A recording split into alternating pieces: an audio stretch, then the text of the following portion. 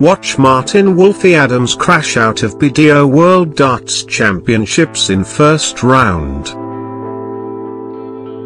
Celebrating his 25th consecutive year at the Lakeside tournament, Adams produced a gutsy performance to remain in the tie for as long as possible.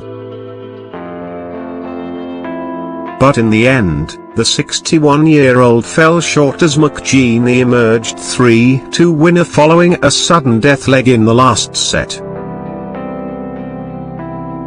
McGeaney, the number 2 seed, recovered from missing a double 16 for the match to beat the three-time champion in the 11th leg of the final set. "Martin Adams there showing how to lose graciously," said one viewer.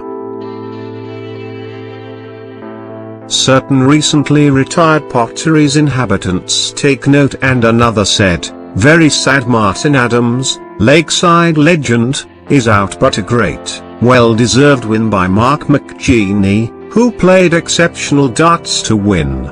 Sorry to see Martin lose."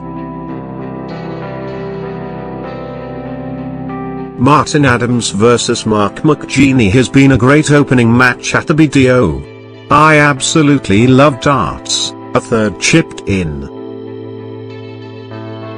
Earlier this week, darts fans revisited one of the tournament's most memorable moments as Anthony Fleet took on Wolfie in the opening round in 2010.